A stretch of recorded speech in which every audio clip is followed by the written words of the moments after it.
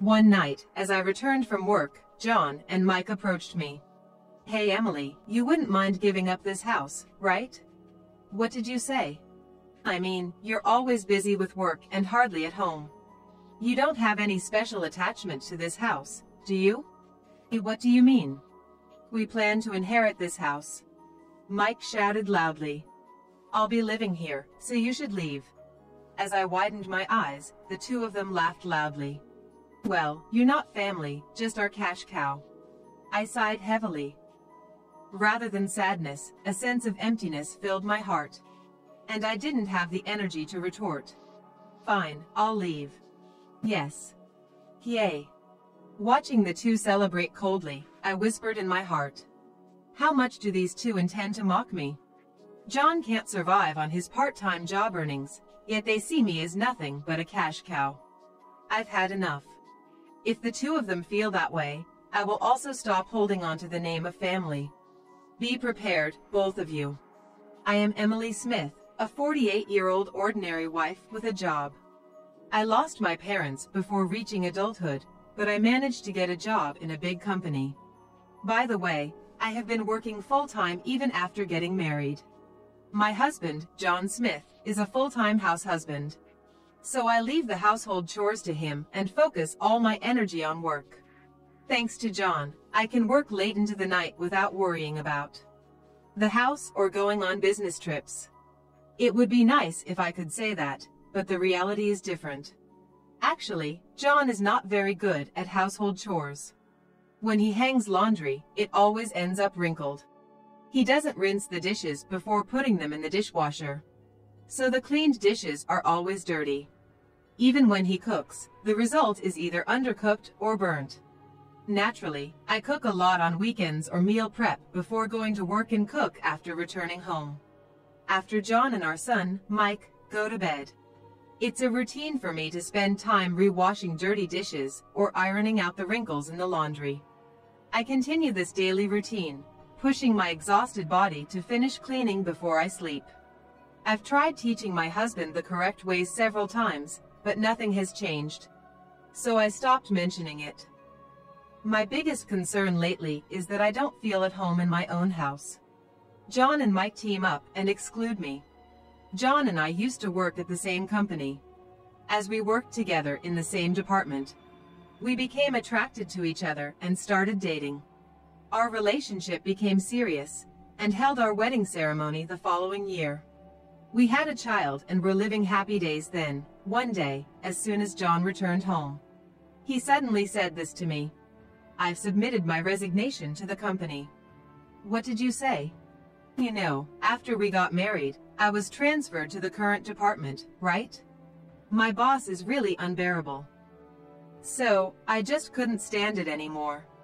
But we're expecting a baby soon, and we've just taken out a mortgage on the house. Are you sure about resigning?" As I asked anxiously, John gave a light smile. "Emily, you plan to work after giving birth, right? You don't have to take maternity leave. You can resume work immediately. I'll become a house husband." You say that easily, but you, living at your parents' house until before our marriage, hardly ever used a knife. Do you think you can handle it? You don't need to worry that much. I can learn quickly by watching cooking videos on YouTube. True, considering my future career, I was planning to return to work after taking a 1-year maternity leave. I wanted to take time to watch the growth of our child closely. But now, he's suggesting I abandon that plan to support our living expenses and hurry back to work. I felt uneasy, but John's determination was unwavering. In the end, I continued working until 42 days before my expected delivery date and returned to work just 8 weeks after giving birth. It was hard leaving my baby, who couldn't yet hold his head up, at a daycare center. But the fact that Mike grew healthily without any night cries was a relief for us. Driven by a sense of duty to support my family, I worked hard and spent a lot of time with Mike on weekends. John adores Mike. On weekends, 3 of us would take walks in a nearby park. And as Mike got a bit older, we'd take him to zoos and aquariums. Feels like we're on a date after a long time, doesn't it? Next time, let's ask your mother to look after Mike and go on a date, just the two of us. Sounds good. Let's go to that restaurant on the hill with the beautiful night view we visited before. I'll make a reservation. We smiled at each other while watching the fish swim in the large aquarium. In hindsight, this might have been the happiest time for us. But after I was promoted to section chief and my salary increased, John's attitude began to change. As my overtime, weekend work, and business trips increased, John started making sarcastic remarks at me. And he made sure Mike could hear them. Mike, Mommy's finally back. I wonder why she always comes back so late. Maybe she went to a bar or something. Mom, is that true? I stayed up waiting for you. Mike, I was really working. I'm sorry for making you wait. One weekend day. Working again on your day off? Well, since we can't help it, Mike and I will go watch a movie. Seems like Mommy loves her job more than she loves Mike. Mom, is that true?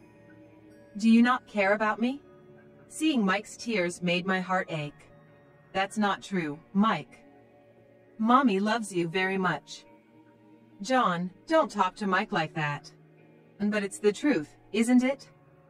Emily prioritizes money over family. Every time John laughed mockingly, I felt more irritated. When Mike started elementary school, John began working part-time 3 times a week.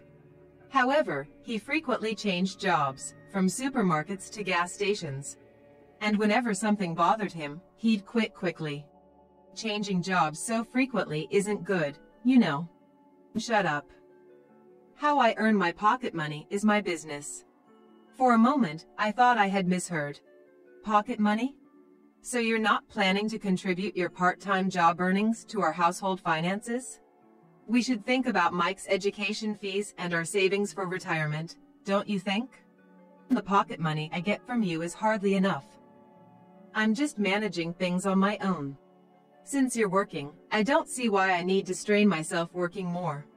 I was at a loss for words. Even though I provided him with $350 every month. Hearing that it wasn't enough was honestly shocking. He's probably spending the money on in-game purchases. Still, I could somehow endure John's sarcastic remarks.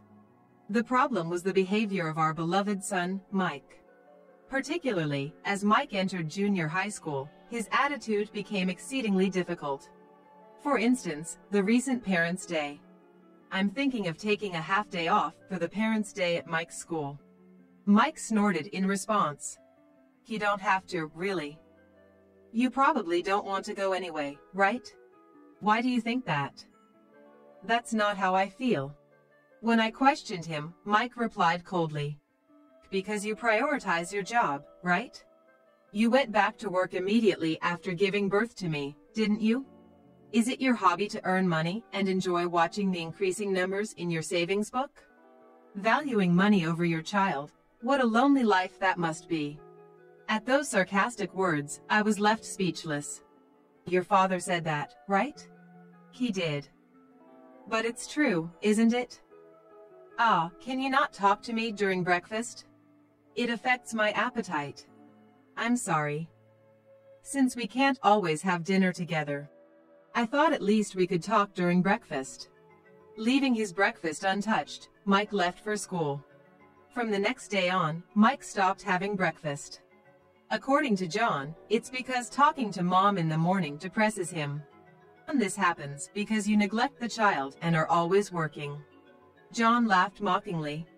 Even on days off, he says the mood is gloomy when you're home. That's why he hangs out at his friends' places all the time. I see. Since elementary school, I've always attended his school events, right? The moms of Mike's classmates call me a hands-on dad. Why don't you learn something from me? After he left, I sat down at the dining table, looking down. Despite working hard to support the family, why am I treated with such disrespect? Even when I try to spend time with my child, he avoids me. My husband teaches the child to see me as the enemy. My chest tightened with frustration and despair. Holding back sobs, I asked myself, Is there any meaning to being together as a family if I'm the only one being treated like this? A few days later, when I returned from work, I saw a light coming from a window on the first floor. At this hour, it was unusual. A feeling of unease crossed my mind. Usually, at this time, both John and Mike have already showered and are in their rooms. As I entered the kitchen, saying, "I'm home," the two of them simultaneously turned their gaze toward me. "Emily, there's something I want to discuss." John looked at me with a serious expression. "Can I change my clothes first? It'll be quick." Reluctantly, I sat down in front of the two of them, still in my work suit. Then, John leaned forward to ask, "Hey, Emily, you'd be okay with giving up this house, right?" "What do you mean?" "After all, you're always busy with work and hardly ever at home. You don't have any special attachment to this house, do you?" I raised my eyebrow. John and I decided everything with the house manufacturer about the house. The flooring, the size of the living room, and the specifications for the toilet and bath. For 16 years, we've lived happily in this home. It's filled with memories. And it's only natural to be attached to it. "What do you mean?" "We intend to inherit this house," Mike shouted, looking straight at me. "I'll be living here, so you need to leave." As my eyes widened in shock, the two of them laughed loudly. "Well, you're not really family, you're our cash cow. Even though Dad does all the household chores. It's strange that the house is under Mom's name. Eventually, it'll be under my name. You should transfer it to me while you're still alive." I sighed deeply. Rather than feeling sad, a sense of emptiness filled my heart. And I didn't have the strength to say anything back. "Yeah, I get it, I'll leave." "Yes." "Yay." As I coldly watched the two of them celebrate, I whispered to myself, "How much more do they plan to mock me?" Despite John only having a part-time wage, they think of me as nothing but a cash cow. Enough is enough. If they feel that way, I won't hold on to the title of family any longer. Be prepared, you two. I decided to move out and started looking for a new place. Contacting a nearby short-stay apartment. I found a vacant room and proceeded with the lease. Having used the short-stay apartment for business trips, the process was smooth. After finding a new home and feeling relieved, I went to the city hall during my lunch break the next day, obtained a seal certificate, and started preparing a deed of gift. The name transfer was completed, and in about 2 weeks, the land title deed arrived. I sent it to Mike, along with the divorce forms, and he contacted me right away. "From today, this house is mine. Once you're divorced from Dad, you're a stranger to me. Don't contact me anymore." Of course, that's my intention too. Tell your father to submit the papers as soon as possible. Even if the bond of marriage breaks, the bond between parent and child doesn't, at least legally. I wanted to say that, but I didn't want to ruin Mike's elated mood, so I kept quiet. A few days later, after returning from work, I saw dozens of missed calls and messages from Mike and John on my phone. Thinking it was about time, I called Mike. "What is it?" "I thought I told you not to contact me." "Mom, I need to talk." The voice of Mike coming from the phone was shaking. I had no idea that the home loan was still pending. "Oh, I thought you knew. And $1,400 at that. You know Dad's monthly salary is only $530, right? How are we supposed to pay this off?" "Who knows? It's not my problem." It was clear from the beginning. After I responded coldly, John spoke next, his tone sounding like he wanted sympathy. I forgot about the loan. "Emily, please help. We'll go bankrupt at this rate." "Whose fault do you think it is that the amount became like this?" "When we were newlyweds, I didn't have any particular preferences for our living space. I had a rough idea of how much it would cost to raise a child. And I wasn't interested in a single-family house with a garden. I was fine with any type of accommodation. However, John believed, for raising a child, A new single-family house with a garden and garage is the best. As soon as he found out I was pregnant, he brought home a bunch of brochures from house manufacturers and passionately explained them to me. To ensure our child grows up well, we need a spacious living room. A garage for 3 cars would be good. The bedroom and walk-in closet combined should be about 400 square feet. Isn't that too big? To my surprise, John at that time told me with a serious look. The feng shui master said that the bedroom needs to be more comfortable than the living room. If it's too small, you won't sleep well. I wonder. Also, I want to make the living room open to the ceiling and have a free space on the 2nd floor. And so, our requests surprised the house manufacturers one after another. A south-facing corner plot, a large piece of land, a trustworthy manufacturer. Proximity to a train station and supermarket, because we wanted everything perfect. The loan amount became quite high. For Mr. Smith, if you make the bonus payments 0, the monthly loan would be $1,400. Would that be acceptable? That's not a problem. Right, Emily? We can make the payments, but back then, my salary was higher than John's, so the house was registered under my name. Honestly, I regretted that we didn't save more for a down payment before building the house. I'm at a loss for words, forgetting about the remaining loan on a house that was hastily built under John's insistence. Maybe I should give John a piece of my mind this time. I'm on my way there, I told Mike and headed home. When I opened the front door of the house, the smell of raw garbage wafted out. It was exactly as I had imagined, so I entered the room without any particular surprise. Looking at the kitchen, dirty dishes were piled up in the sink, and the garbage can was overflowing. Leftover drink bottles and plastic containers were scattered on the living room table. Both Mike and John, previously very assertive, were now sitting side by side at the dining table, looking down. As I sat opposite them, Mike approached me with a smile and started to speak. I heard from Dad. Mom had been covering all our living expenses. That's right. After all, this man here used all of his small earnings on personal expenses. Not just living expenses, he made me pay for everything. What, so I don't even get an allowance? John spoke back. And I've been doing all the housework. I should be able to use my own salary freely, right? That's as good as not doing it at all, Mike said in an irritated tone. The laundry is all wrinkled, dishes that were supposedly cleaned are still dirty.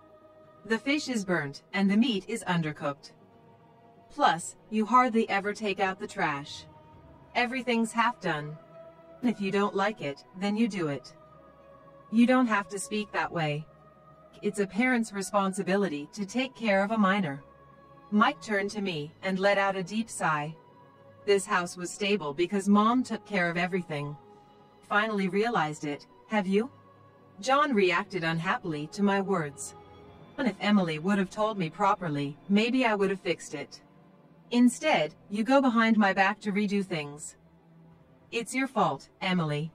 I stopped telling you because every time I did, you'd sulk or get angry. It took more effort. You're not a child. I shouldn't have to point things out constantly. You felt no love towards me, huh? Says the man who kicked his wife out of the house. Mike covered his face with his hands and slouched in response to the argument between John and me. I might not be able to go to a good high school. My GPA isn't so good. But I always thought I'd go to a private high school because we had money. But with our financial situation, I can't even afford the admission fee. We hardly have any savings. Does it cost that much to go to a private school? John asked, sounding surprised. Didn't the teacher explain it during the parent-teacher conference? Mike, your father is useless. He never listens to anyone and has no understanding of money. Seems that way. Earning a monthly salary of $530 and yet spending $200 on a game is beyond my comprehension. And spending money on hobbies isn't a bad thing, is it? John looked puzzled. I wish you'd earn as much as Mom does, Dad. That's difficult for me. I became a house husband because I didn't want to work.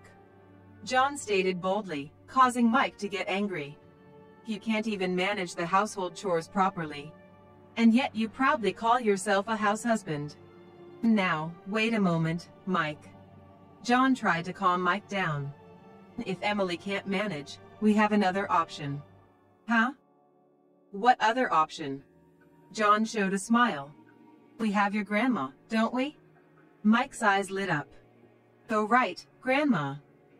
She's a landlord in the countryside and lives a wealthy life, right? Your grandma has always been very fond of you. If she knows you're in trouble, she'd definitely help out. I haven't visited her in a while, so I didn't even think of that. It's really reassuring to have wealthy relatives. John smiled contentedly, crossed his arms, and spoke to me in a triumphant tone. It's a shame that Emily no longer has her parents. There's no one to help you out when things get tough. Well, keep struggling for a living and do your best. But I'm different. I have a wealthy mother, after all. Even if I had parents, I believe marital issues should be resolved between the couple. I retorted sarcastically. That's why it's a last resort. I believe Grandma will definitely help us out. Exactly. She might easily give us around $67,000. Seeing the two of them getting excited, I took a deep breath and suggested, "Why don't you try calling her then?" John pulled out his phone and dialed his mother excitedly. Mom? I can't give you any money." Both John and Mike were surprised at her statement. Just then, the doorbell rang, and I went to welcome the guest at the door. Upon seeing the person who had just come in, both John and Mike almost fell out of their chairs. Huh? Mom? Standing there was John's mother in flashy attire, pulling a pink suitcase. "Grandma, why are you here?" "I came to the city to watch a play of my favorite actor," Mrs. Smith replied while putting away her phone. After a quick glance at John and Mike, she looked around the room. It hasn't even been a month since Emily left, and look at the state of this place. Aren't you ashamed, calling yourself a house husband? John bit his lip and looked down.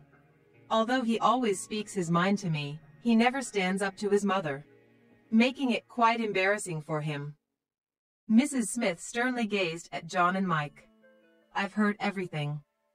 Even though Emily takes care of you, you verbally abuse her daily and even kick her out of the house that's in her name. You foolish son and grandson, have you lost your minds? Emily got a promotion at work and became a section chief. A wife outdoing her husband in a career, that's unthinkable, right? That's why I badmouthed her in front of Mike on purpose. I thought I'd feel better if our son disliked her."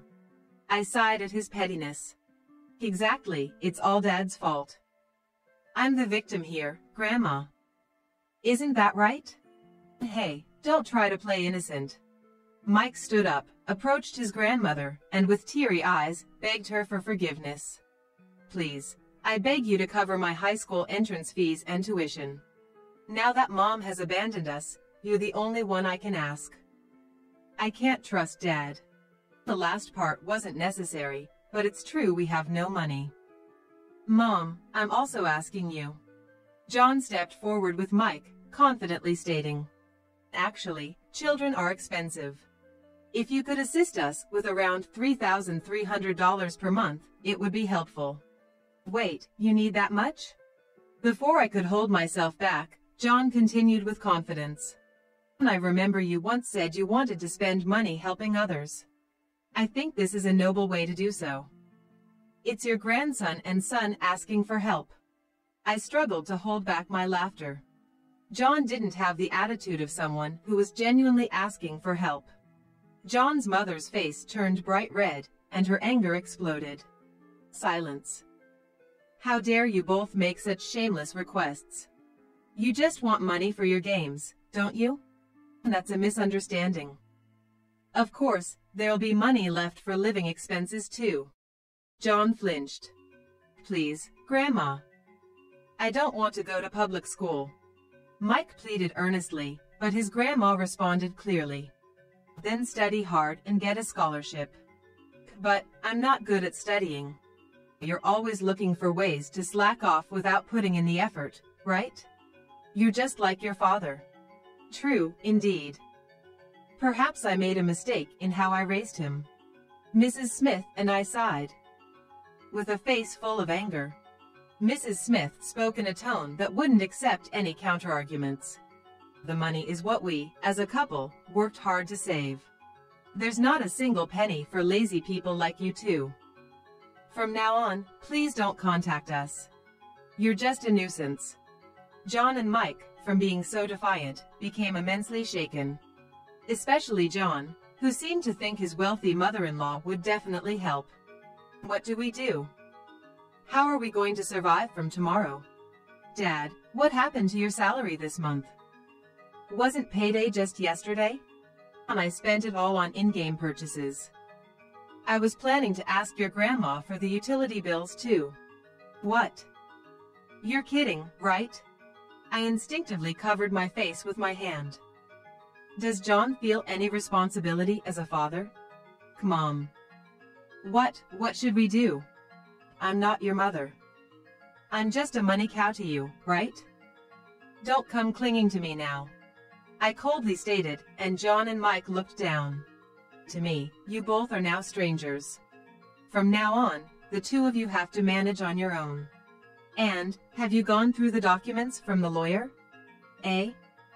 What are you talking about? I'm planning to demand compensation for the verbal abuse you've inflicted upon me. You'll have to pay the compensation every month. You can pay in installments, but if you default, I'll have your salary garnished. So, take care of that. That's impossible. I also have credit card debt. What? I didn't know. How much is the debt? Roughly $13,000. Seeing Mike in shock, I said with a touch of pity, that's tough. You both, as father and son, will have to combine your efforts to repay it. A moving company will come to collect my belongings, so just leave them be. Oh dear, look at the time. I need to buy some merchandise before the show starts, so I'll take my leave. Mrs. Smith and I left the house, leaving John and Mike, who seemed on the verge of tears. John, now desperate, tried borrowing money from relatives and friends, but was naturally refused. Eventually, it seems they finally realized they couldn't sustain their current lifestyle. They sold their house, used the money for utilities and debt repayment, and moved to a rundown apartment. John went through numerous job interviews and eventually found work as a clerk at a small company. He works full-time during the weekdays and takes part-time jobs on the weekends, diligently paying off the compensation to me. Mike studied hard, got into a private school, and moved into its dormitory. Since he can't rely on his father, he's been working part-time jobs to earn money. Actually, as part of our property division, half of my savings will be given to John. However, it was clear that if I handed the money over to John, he would quickly spend it all. So, I decided to manage the money myself as a college fund for Mike. When I called my ex-mother-in-law from the short-stay apartment, she, who had come all the way from the other side of the state, apologized. I'm truly sorry for the trouble my son has caused.